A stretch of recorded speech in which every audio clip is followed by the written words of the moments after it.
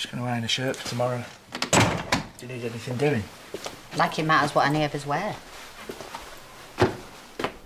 Right. Look, just wondering, making Kane and Moira keep the distance, is that really fair? If I had my way, she won't be anywhere near that church. But she's grieving as well. I saw her when she left here, she was crying her eyes out. Crocodile tears, Paddy, because she got found out. No, she loved Faith. She loved her so much that she let her kill herself. She didn't let her. Faith made the decision. We've got to respect that. We? How is this your problem? Of course it's my problem. You're not the only one that's struggling. Oh, so it's all about you now, is it? No, it's about all of us. It's about the whole family. Look at what Vinny and Aaron are going through. How does you picking a fight with Moira help anyone? You've got to call a truce. And you've got to let us all grieve. I don't need to listen to this. Yeah, that's right, run away. Solves everything, that, doesn't it?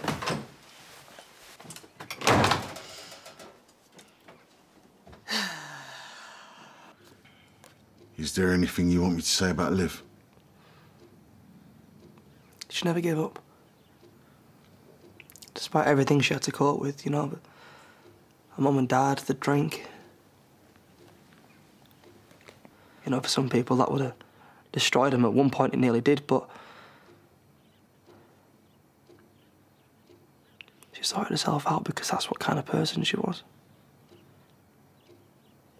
A fighter. Determined. She had all these dreams. We both did.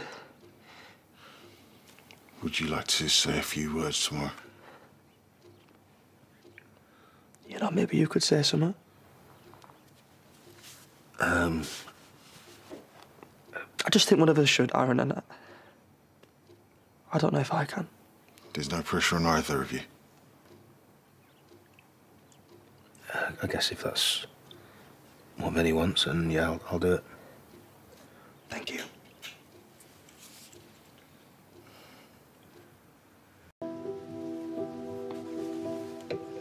Paddy's trying to sweep everything under the carpet. How I feel is the last thing on his mind. And Aaron, well, we both know he's going to hate me when he finds out what we're up to.